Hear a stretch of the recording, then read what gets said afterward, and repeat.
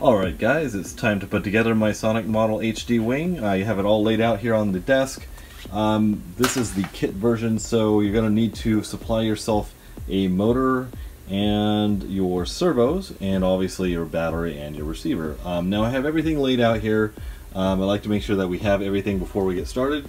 I put all my small parts into this little bin here. The one thing that the instructions do not go over is how to mount your motor, and so here's the motor mount that is supplied. I have I have a 980 kV motor. This is a 2209 multi-star motor. Should do really well for this model. It's going to run on 3S. If you don't have one of these little motor mounts, this is what you'll need to mount the motor to the motor mount here. Now, it doesn't say to glue these two halves together, although it would probably be pretty good. I might put a couple dabs of hot glue on it. One of the first tasks I'm going to do is get the motor mounted to the motor plate, because we need to do this before installing it into the fuselage.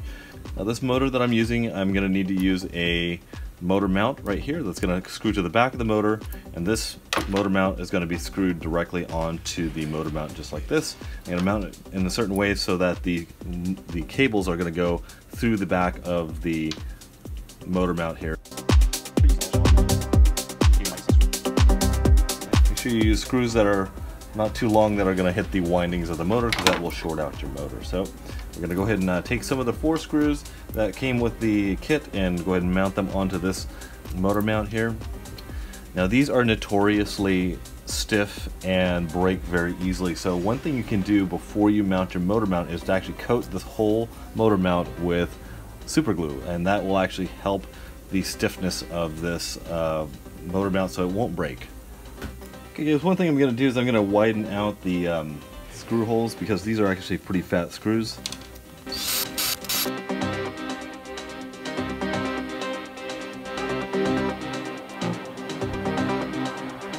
Alright, so there is my motor mount that's been coated over with super glue, and now, like I said, that's going to help to prevent this motor mount from cracking.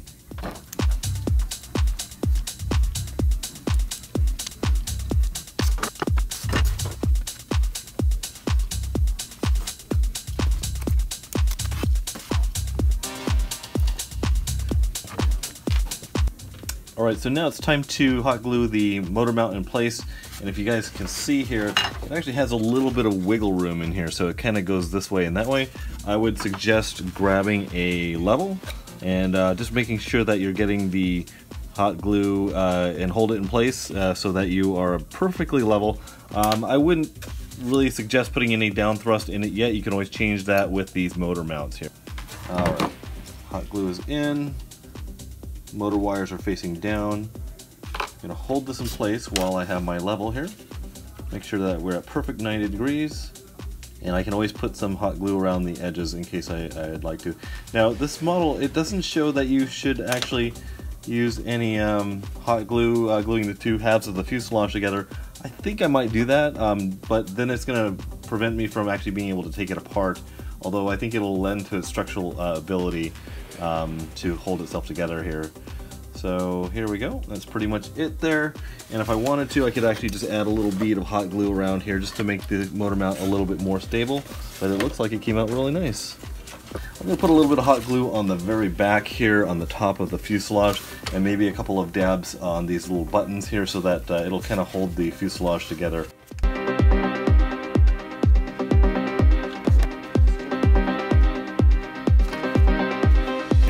Okay, so we basically have our fuselage here. I'm going to go ahead and put together the wings and the little wing joiners that are right here. So on the plastic wing hardware is pretty cool. It actually says right upper on the top, so you don't get these confused. So this is going to be, okay, we're going to have the upper left.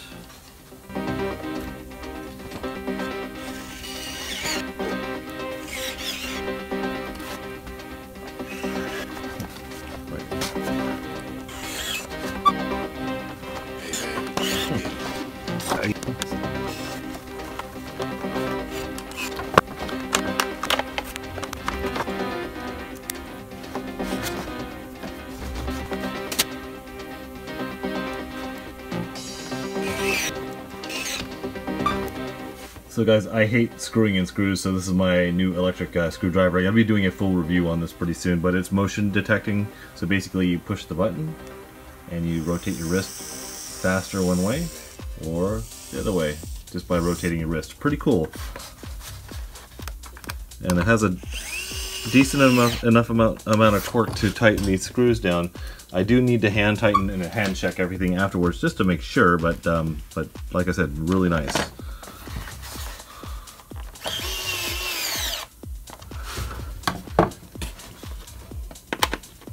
See that one right there? You barely needed any tightening. Okay, this next step is going to be inserting these vertical stabilizers to the top of the wing. And what you're going to do is insert this into the wing, and then this goes onto the top where this little cutout is, and this goes to the bottom of the wing, which secures it. Now, it doesn't mention anything about glue or anything like that, but I am going to be gluing these into place just for safety's sake.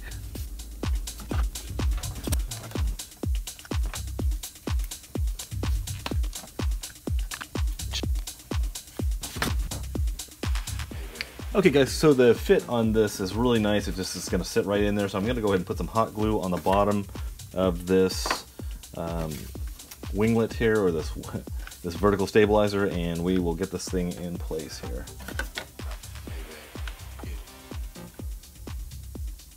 Just going to keep it far away from the screw so that we don't mess up or interfere with that. So it's going to place this in like so.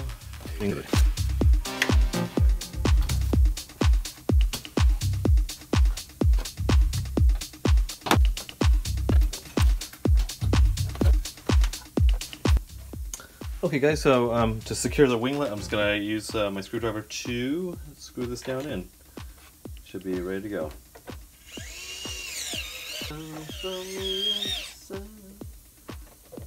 Oh, by the way, you can also use this screwdriver as a regular screwdriver too, just so you can just tighten things down. Okay, let's check this bad boy out. So there's a bunch of places for magnets that are going to hold down your front lid here. And there's also some skids that we're going to be using for the bottom for landing gear. So let's check this out real quick. And here is the front nose cone. Just going to slide this guy on like that.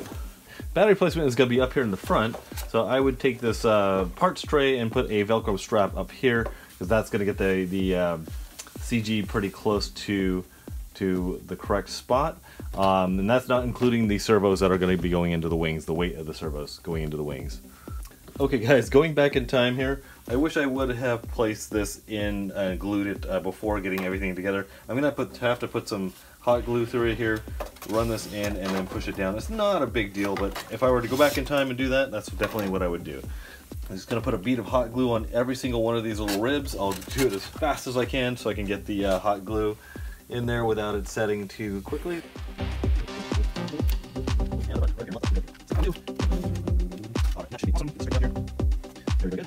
It looks like there are some slots on the side. If you wanted to not run this internally, you can run it right through there, through the bottom portion of the foam there. So you might not need to place this here. Okay guys, we are on to the servo horns, and these are really nice. These are slotted. They're going to insert right into the foam. There's some nice cutouts for everything. So I'm going to place this on the backing portion of the elevon. And there's also a piece of foam here that's attaching the elevon, keeping it perfectly straight. So when you get your servos in, it's going to really help to keep that perfectly level as you're adjusting everything. Alright, I'm going to switch this bit out for a slightly smaller one. So there we go.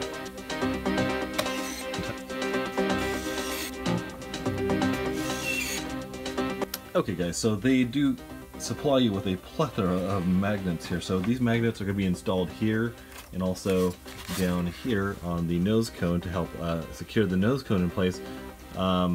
So what you want to do is make sure that you know what side is the magnetic side, and so that you're going to be holding yourself on rather than repelling. Obviously you guys know about magnets, so I would recommend using either hot glue or like some type of other EPO foam glue that will help to hold this in place. Now you're going to do this for your nose cone and also your top lid as well. I believe there's some spots on the side here for some of these side magnets as well. So these go in the back, and it should keep you pretty well secured. And this also has a nice hole that you can grab inside of to pull this out so you can de-seat it. Unseat it. De-seat it.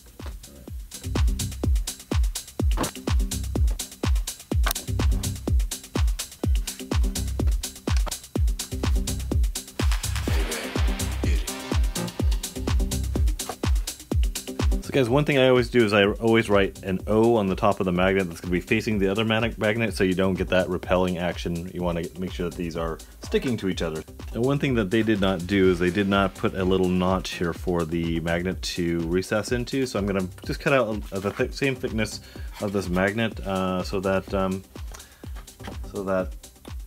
it can be countersunk into the spot where I want it to. So,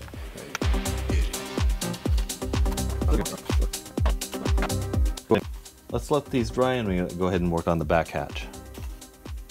Okay guys, so I have my O's marked, so this is going to go back here on the back part of the hatch, and I have a corresponding magnet to go with it, so let's go ahead and get these hot glued into place.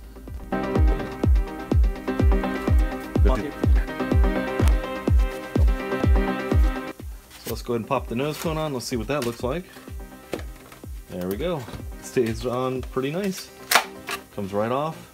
I know some people like to put tape over the top of these magnets because they are so strong. Sometimes it'll just pull it right out of the foam. So that's actually a pretty good thing to do. I might actually do that.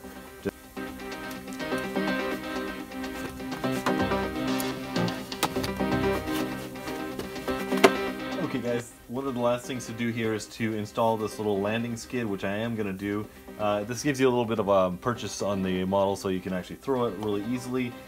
I lost the other one in my car. I've got to go find it at some point, but they said to use contact cement, but I'm going to go ahead and just use hot glue. And make sure you don't glue this to your front nose cone, otherwise you won't be getting your nose cone back off. So I'm going to go ahead and just put a little bit of hot glue here, just spread it around here, and place it on.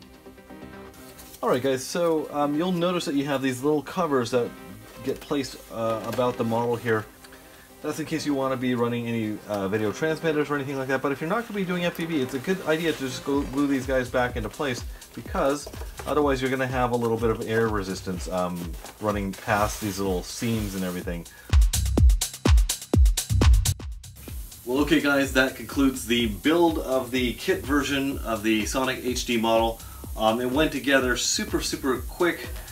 One thing I didn't like is that they weren't very clear about if you should glue the two halves of the fuselage together or not. This is not a big deal. I think if you were wanting to be a little bit more secure with the way that this thing goes together, is you should probably glue the two halves together. It would give you a much better, more secure motor mount. Now speaking of motors, I am going to be running this 960 kV motor. I could probably run a faster motor than what I have in here, but I'm going to try this to start with and see how it flies. It should be a really nice flyer. Everyone that I've ever seen review this model says it's a really great flyer, so I'm going to take their word for it. And it looks to me almost like my FX79 or my FX61. Same design, probably a little bit sportier because the wingtips don't come up so far.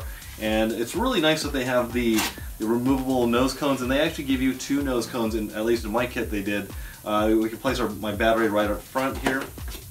And we've got the nice components bay, which is not going to hold much because your battery is going to be in the nose. But if you're going to be running FPV, it's a great thing to do, just to put your FPV components right in the inside there. I like that they give you all the magnets, and it's just a really well thought out, well put together model. So stay tuned for the maiden flight of the Sonic HD from Banggood, and I'll talk to you guys later. Bye.